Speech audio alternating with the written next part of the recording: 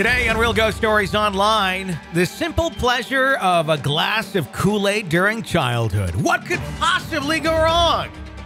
Quite a bit. When you find an eyeball in your glass. Welcome to Real Ghost Stories Online.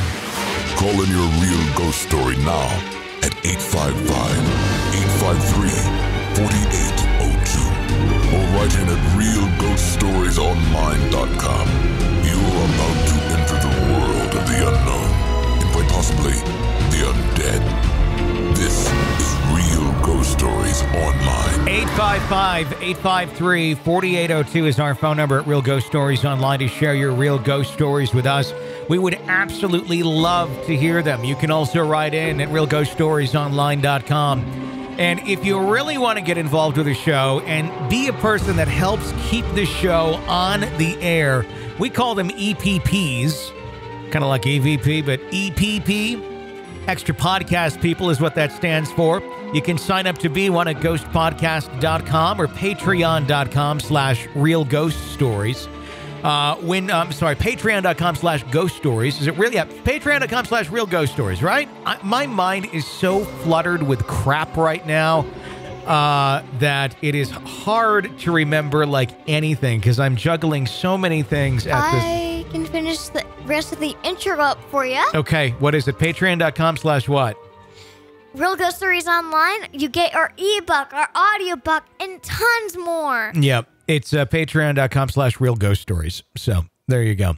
That's another place you can sign up to be an EPP. Why is my mind so flustered? Well, if you heard the show yesterday, you might have a better idea. We have one of ours in our house in the hospital. It's not COVID, but it is a stomach flu that is absolutely horrible. We've all had it. She got hit the worst. Olivia is the one who's in there. And so me and Harp are sailing the ship here at the house, and Jen's in the hospital with her. And we're just trying to keep everything going. And so, yeah, that upon running businesses, the holidays, we have a farm and COVID. So I don't know what the hell else is going on around me because I don't think I could. But we've been able to manage it. We have. And the two of us are a pretty good team together managing it. Yeah. Like where I'm getting my schoolwork done, you're getting your work done. And at the end of the day, we usually go out and get some stuff at usually Harps or Walmart. If we need to. We try to avoid it, but yeah. Yeah, if we need to. Yeah, with the stomach stuff, it was like, what do you do to stop the, I don't like saying this word and I won't say it again, the diarrhea part of it. So I was doing some Googling and rice, toast, bananas, and applesauce are the three biggest things. And we had some of that. We didn't have all of it. And I feel like we're kind of beyond the flu, but our like stomachs are still kind of trying to readjust back to normal, and that's taking a hell of a long time.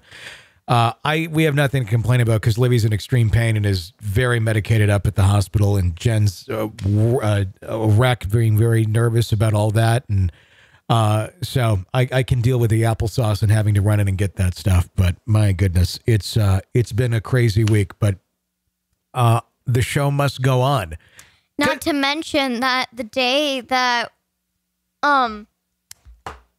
pretty much I got sick was on Friday the 13th the other day. So hope you didn't have that bad a luck having to.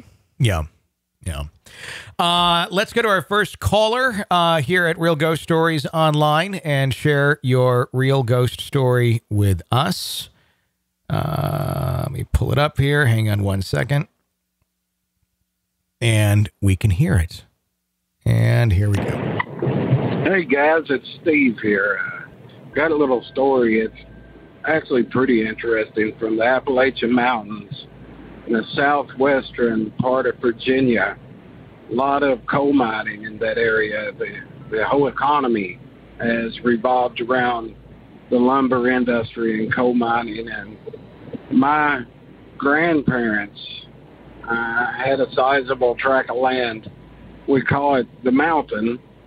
And my grandfather mined coal, and they had 13 children in all. But when my father was 4 years old, my grandfather was killed in a mine-related incident. And it was, pretty shocking to the family. But the reason I'm calling in and giving you the story is it was a week after his death. He actually would let me back up. He would get up every morning at 5 a.m. and hook to a wagon. He'd hook a horse to the wagon, and he had a farm, where they raised a lot of their food. So he would hook to the wagon, and he would go out to the fields and out to the cattle, and he would feed, do whatever he would need to while my grandmother was getting breakfast ready for the children. And he would come back and have breakfast with them. Then he would head off to work. Well, after he passed away, after he was killed, he actually was in a mining accident and burned alive. It was a week afterwards. The graveyard is only, within seeing distance from the house. And my grandmother, of course, up at 5 a.m., cooking breakfast for the kids, and she hears this wagon go by the old house, and just as my grandfather would come by through the mornings and to go out to the fields prior to going to work. Well, she looked out the windows and she told this story several times. And my grandmother was not one of the tall tale kind of people. It was, if she told you something, it was the truth. It was gospel. So she said that she looked out all the windows, opened the door, looked out, didn't see nothing, and she thought, well, her nerves, what she just went through, her nerves is playing tricks on her. So she goes about her day. The next morning, 5 a.m., she's up, starts breakfast, and sure enough, she hears that wagon and the horse and wagon come by the house again. Now, this house was very secluded, a mile from any other housing. 1 mile from the regular bottom of the road to the top of this mountain where they live, very secluded up in the mountains. She hears it again. She rushes to the windows, doesn't see anything, and she's thinking to herself by this time, my God, am I going crazy? What's up? So the next morning, she gets every one of the children up about 5:15 in the morning, and puts them by every window in the house. And sure enough, 5 a.m. comes around. All of them heard the horse and wagon come through, and they're looking out. They don't see nothing. They go to the door, open the door, hear it, but they don't see it. That was the last time they heard it, And my apologies, I'm actually driving across country right now for the background noise. But flash forward 20 years, she remarried. And again, I said earlier, this house, the home place was very secluded up in the mountains. And the cemetery for the family's on top of this mountain. And there's actually another cemetery on their family land that, houses has Hatfields on one side and the McCoys on the other side of the cemetery. So my grandmother remarries, and of course he's a coal miner as well. And it was hard to get a vehicle up this old wagon road to the top of the mountain to where the home place was. So my step-grandfather at the time would walk off the mountain every morning and catch a ride to the coal mines, and then they would drop him off at the foot of the mountain, and he would make the journey back to the top at night. And there was a shortcut you could take if you knew your way. Wasn't smart to take at night because it took you by a cliff face, and it could be very dangerous. But if you knew the mountain and you knew the way, it was a quicker way home for him. Well, on this night, he's getting in late. This is my step-grandfather. They work late. He gets in. It's a terrible storm has come through. It's real foggy that night. And he usually gets in around 8 p.m. every evening. Well, it's a little bit later that he gets off, puts in about 8:30 getting in. It's real dark, foggy.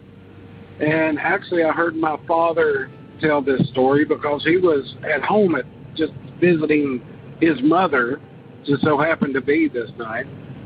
And she tells him, says, you know what, your stepdad hasn't come in yet. It's raining outside. It's a storm. Surely, he hasn't slipped on a rock and fell or he's injured. And she's going to send my father down the mountain to see if he can, spot him. So my father gets to the front door, and they open the door, and, my step-grandfather, which would have been my dad's stepdad at that point, was standing at the front door, white as snow, just visibly shaking. They get him in the house and warm him up, and, what's going on? And he said, well, I got out of the truck, and I start to climb up the mountain, start walking, and I think, it's just miserable, the rain, so I'm going to take the shortcut, and I get lost. It's so foggy I can't see, and it's dark. Something cold as ice, he said, took him by the hand and pulled him and led him to the front door of the house. And that's where my father and grandmother found him, at the front door, and he just couldn't talk, for a few minutes. So he got his wits about him anyway. Today, the land is still owned by the family, and there's several stories associated that I may call back in if you would like, and tell you some of my personal experiences. One reason after my father has passed, and my whole family is buried there, and it gets pretty freaky. It's not a place I want to be after dark, and I'm a grown man. So love what you guys do. And thank you very much. Thank you so much for sharing that story with us. We greatly appreciate it. That was a good one. 855-853-4802 is our phone number here at Real Ghost Stories Online to share your real ghost stories with us. Let's go to this one. It says, I'm living in a green street in a tiny little town of 5,000 people way up in northern Canada. I was followed by a ghost for many years across numerous locations in different provinces. I'll write in more of these experiences later. The first house is 3 stories tall, with the bottom floor converted to a rental suite that was occupied by the sweetest old lady you could ever meet. My sibling and I have all experienced many different paranormal activities at this location. My story started when I was about 4 or 5 years old. My mother had tucked me into bed, and I had just started to doze off when I could hear what sounded like a train going through the house. Now, the house is 3 streets over from a railway track, but this noise was in the house. I sat up and the clatter stopped. I remember going to get a drink of water from my Kool-Aid Man cup, the old plastic ones with the handle that had a Kool-Aid Man in front of them. I found an eyeball surrounded by what I would now describe as mold staring up at me, like veiny and an assortment of greens in color. As I was already used to such experiences, I just went to bed, and when I woke the next day, the eye was gone, and it appeared to be the same water from the previous pouring. To this day, I cannot drink out of the Kool-Aid cup or even bring myself to buy the juice for my own children. A few years later, when I was 7, my parents and I moved to a different city and rented the house to my brother. We'll call him Jim, and his family. There's a 15-year age gap between us. Jim's job at the time was a long-haul truck driver, so there were many times he wouldn't be home for days, and not having a set time of frame when he would arrive home. It could be any time during the day or night. At the end of the living room, it is where the TV was situated, and the stairs for the upper floor were to the right along the wall. Late in the night, while Jim's wife was sleeping, she heard the stereo turn on downstairs. Thinking it was Jim, she went down to meet him. No one was around, so she thought maybe it was a wiring issue and unplugged the unit, going back up to bed. She was just about to fall back asleep when it came again. She threw a glass down the stairs, heard it chatter against the wall, and the music stopped. She then barricaded herself in her daughter's room with her little girl, opened the window, and yelled for help. The neighbor next door called the cops, but when they arrived, there was no sign of an intruder or a forced entry. Thank you so much for reading this. Love the story. Love the podcast. Keep up the amazing work. I have many more stories to share. I have almost a novel's worth. Well, that's actually very scary if you hear a train noise inside of your house. Like not even coming from outside.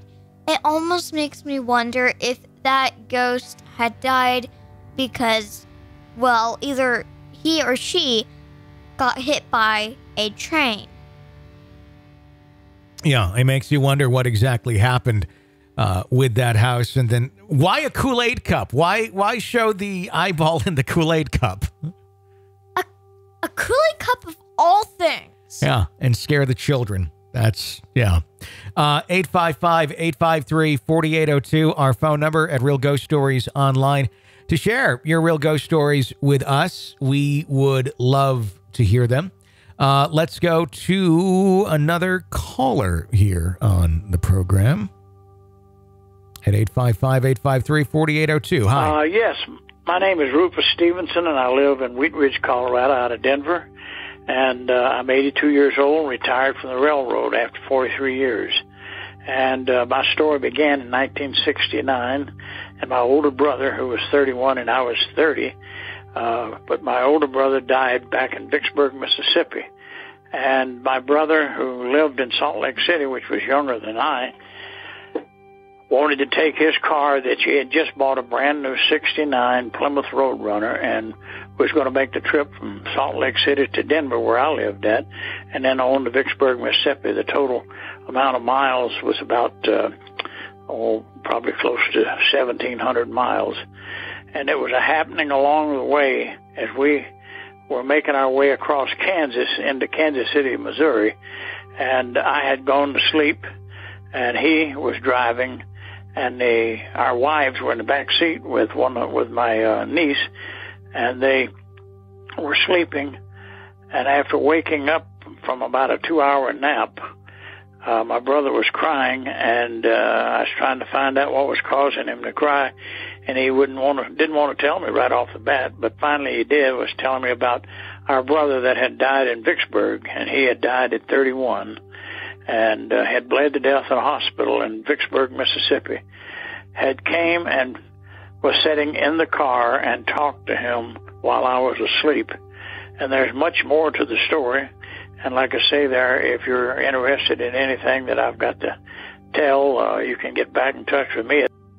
Nope, we don't give out phone numbers on this show. And just assume when you call in, if you're sharing a story, we're interested in hearing all of it. I don't want just a snippet and then I'm going to call you back, because that's not what we do. We don't call people back and ask for more stories later. Either share it all now or don't is kind of how that works. But that does sound freaky. Yeah, that is really freaky if you're talking to a dead person in your sleep. Exactly. 855-853-4802 is our phone number. Next letter, it says, after watching some of the Las Vegas shooting incidents on YouTube, I settled down in my attic bedroom. A few minutes later, knocking began. There was no one else in the house at the time. I recorded the incident. There were previous paranormal events that happened in that house to the other members of my family. Also, the atmosphere and events that occurred there led us to believe something did not want to share the space with anyone. You can find the video footage on YouTube. To this day, I can still hear them, but never have seen anything paranormal. I'll share that later. The latest occurrence was auditory. While getting ready for bed one evening, I was stopped in my tracks in the bathroom. I distinctly heard a male with a Hispanic accent say, "Good night, girls. I love you."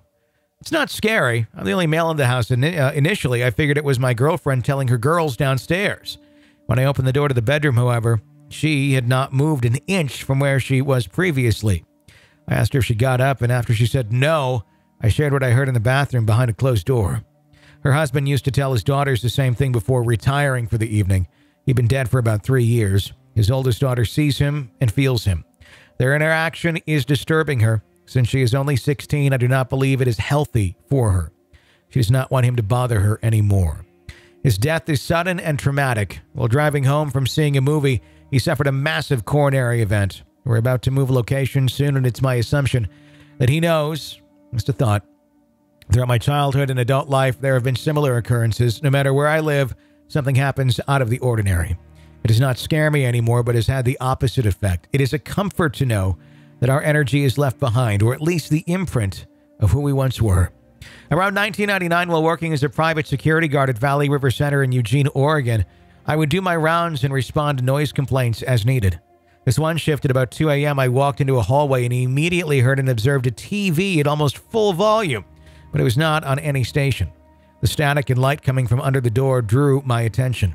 At that time, I did not have a master key to enter the room. Instead of announcing myself, I proceeded to the front desk and requested the key card. I informed the night auditor of what was going on and went back up to the room. Upon reaching the door of room 303, I did not hear anything else going on in the room. It was not only quiet, but eerily quiet, as if something were standing behind the door staring at me. Never have I been so apprehensive in carrying out my duties. This time proved different because I felt the need to get as far away from that door as soon as possible. I hurried back to the front desk, not sure of what happened or even what to do next. After handing the key card back to the night auditor, I asked her to look up who was in that room. She said that hallway was almost empty of guests. Room 303 and the adjacent 305 were unoccupied. The first thought that went through my head was a squatter broke into the room. That thought quickly fled when she then asked me, "Don't you know what happened up there?" Obviously, since I did not, she told me a brief rundown. I avoided the hallway altogether for about a week after researching the tragic story of Catherine Ann Martini Lissy. I wondered why room 303 and not 305 gave me problems that morning. And I figured the hotel changed room numbers around or time after the murder so people would not be making weird requests to stay in that room as a tourist attraction. I do not know, and I cannot explain it.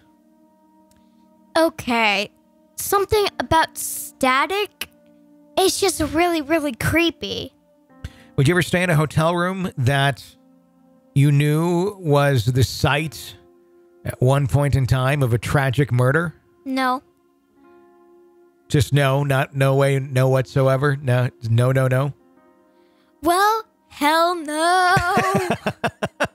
Okay, so I guess that's pretty, you got your point across there. There's no way that would ever be something that you would do. I don't think I could do it either. I mean, it's just, it's something I don't think I'd ever want to do. Me neither. The energy, and I'm not super duper sensitive or anything like that, but I think even just the psychological effect of it on this end, just knowing that something like that had happened would just be really too much to deal with. Yeah. Like, I want to be able to sleep. No. 855-853-4802. Let's go to another caller. Hi. Hey, guys. This is Will from Tampa, Florida. I want to tell you guys a story about something that took place when I was living in Pennsylvania. I visited a historic landmark located in Brownsville, Pennsylvania, known as the Nemacolin Castle or Bowman's Castle. This place was actually featured on a number of shows that do the paranormal investigating and whatnot. But anyhow, I lived there for quite some time, and I was always interested in visiting this place. So my mother actually shares a similar interest in, paranormal investigations and pretty much anywhere that has a history. So we agreed that we were going to go ahead and check this place out.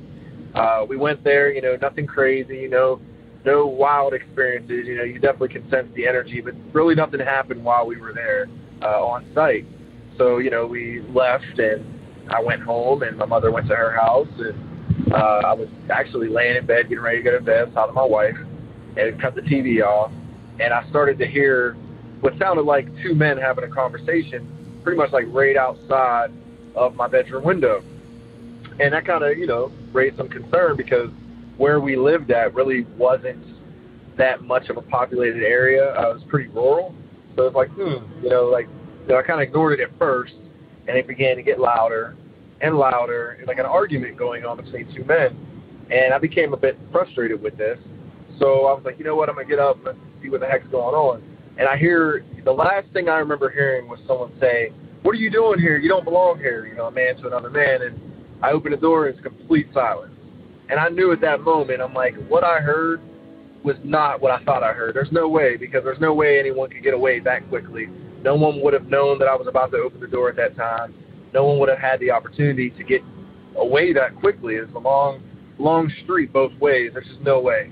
So, you know, once that kind of happened, I was a little freaked out, of course, but I just kind of shrugged it off. I didn't even say anything to my wife, got back in bed, and went to sleep.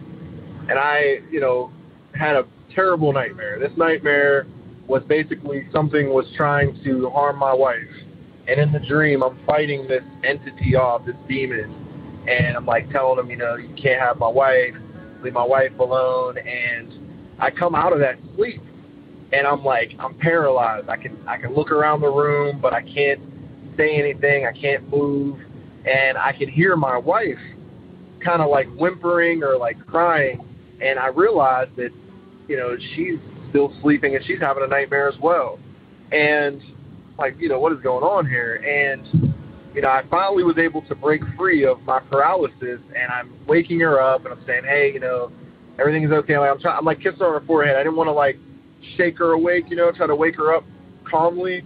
And she came out of it and she said, you know, I was having a nightmare. Someone was trying to harm me and you were trying to fight them off. And I'm like, that right there was a little crazy because, you know, we're having the similar nightmare. But the other thing was that she said she experienced the paralysis as well. She was trying to yell for me.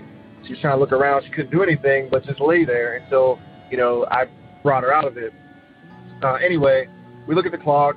It's 3 o'clock in the morning. You know, we're like, oh, man, perfect. 3 o'clock in the morning. We got some stuff going on. But somehow we managed to get back to sleep. And the next morning we go down to the table and we're sharing breakfast with our 2 children. And out of nowhere, our oldest is just like, hey, Mom, you know, when did you leave the bedroom last night? And we're like looking at each other like, what the heck is this dude talking about? And he's like, no, I mean, you came in, you laid down in bed with me. I woke up out of my sleep. I saw you there.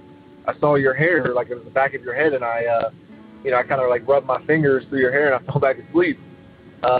And when I woke up, you were no longer in there. And he's like, and I remember because it was 3 o'clock in the morning. And that right there freaked us out because we knew that there was no way we were not in there, that either of us were in his bedroom. And it was the same exact time that we both, you know, we experienced the night terror. So whatever this was, whether it had been good, bad, something, you know, took on the form of my wife to my son. And after that, it was just instance after instance, you know, like my wife being scared or doors being slammed or things like that. And in my entire house, windows open, like blinds open, light would not go in my home. My home was dark for days and days and days. And I got to the point where I was so frustrated with this, I just started to scream at the top of my lungs, like, you know, you're no longer welcome here. You know, whoever you are, you know, we're not going to put up with being terrorized in our home. You know, I'm screaming at this entity. And, you know, it seemed like, I can't remember exactly what it was. I began to pray. And I just remember feeling this weight lifted off of my shoulders, and my home actually, like, light started to pour into my home again. It was completely insane. But in conclusion, I can say that there's something from that place that I visited that attached itself to me and began to give my family a hard time. And I just thought it was the craziest experience, you know, something that I really can't explain to this day. But it's just one of the many experiences that I've had living in that area, and I thought that it was worth sharing with you guys. Keep up the good work. Love the show, and I will continue to listen on. Thank you for sharing that with us. That would be terrifying, and that's a prime example of sleep paralysis in a situation where it's obviously more than just sleep paralysis, because the 2 people are experiencing the same dream at the same time. That doesn't happen. Yeah. Without there being some sort of outside influence. I'm not saying this didn't happen to him, or I'm doubting it. Not at all. I'm just saying that is not a normal thing without something else going on. Yeah, like, especially at the same time, they both woke up. Yeah. Same paralysis, trying to wake the other person up, but they're just still, and they can't do anything. Is it a warning of something to come? Is it or is it just something that's there to simply try and terrify them? Because that's what it likes to do. And that's the mystery that needs to be solved. On the next Unsolved Mysteries. Sorry, last night we would just watch the old Unsolved Mysteries. We did. That's how we go to sleep now. Late night when it's just Harper and me, we sit on the couch and we watch Unsolved Mysteries and Robert Stack freak us out. It's great times. And we eat watermelon. Somehow that gets into the mix. All right, that's going to wrap up today's episode of Real Ghost Stories Online. If you like the show, keep us on the air, become an extra podcast person, EPP at ghostpodcast.com. Sign up there, or patreon.com/Real Ghost Stories. $5 a month gets you into the EPP club, if you will, and you get all the access to the bonus episodes, new ones every single week, archived episodes, advanced episodes, and more. It helps keep us on the air. Until next time, for Harper and all of us at Real Ghost Stories Online, I'm Tony Bruschi. Thanks for listening.